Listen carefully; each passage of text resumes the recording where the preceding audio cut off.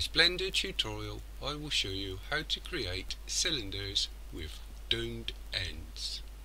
Other tutorials can be found in my playlists.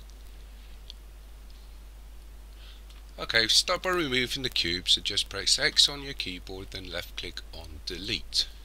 Now press 1 followed by 5 on your numbers pad to go into front orthographic view. Then hold down shift followed by A, and next to mesh left click on UV sphere. Now I'm just going to use the standard settings in this instance, so just bear in mind that depending on the kind of smoothness of the dome top that you're going to create, you may want to change some of these. In fact, the very last option I will change the ring setting, but for now I'm going to just leave this as it is. Okay, so I'm going to roll my middle mouse and zoom in a bit, and then press tab on the keyboard to go into edit mode.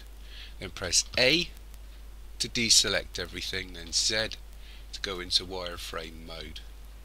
Now if you place your pointer just below the red X-axis line and to the left of the sphere, and then press B, hold down your left mouse button and drag your mouse to draw a box select around these vertices here.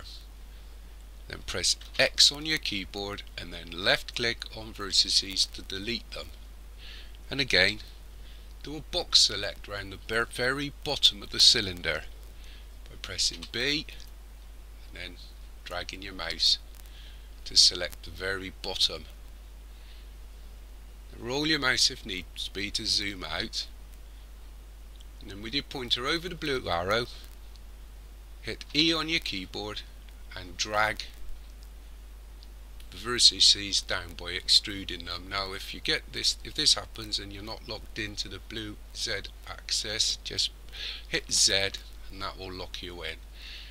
And once you've decided on the length of your domed cylinder, left click. And finally, to fill the end, just press F on your keyboard.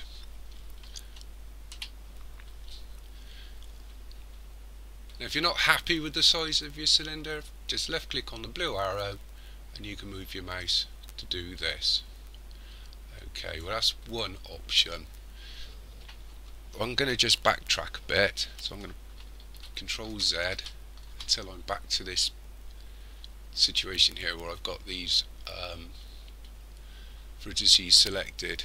Now if I wanted to sort of have an inset dome, all I would do is press E, then S, and move my mouse so that I've extruded the vertices outwards.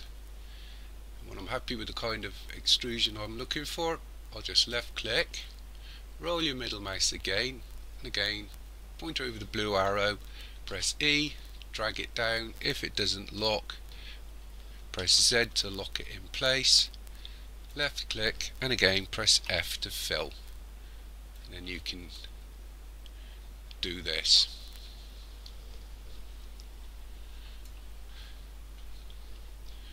And that's the first two options.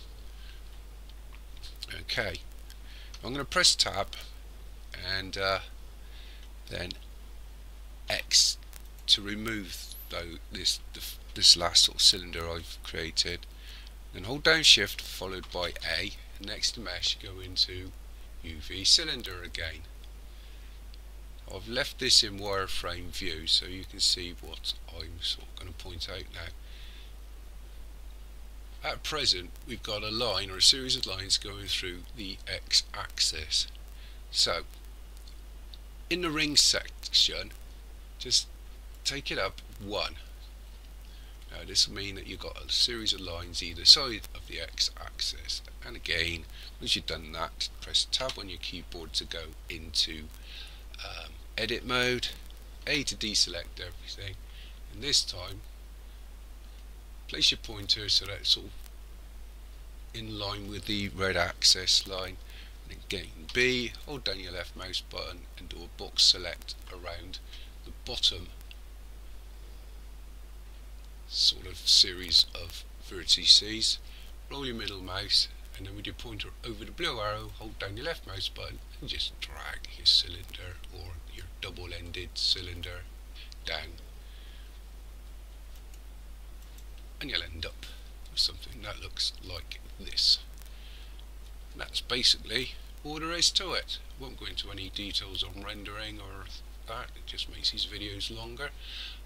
Hopefully this helps somebody. Thank you for watching. Cheers.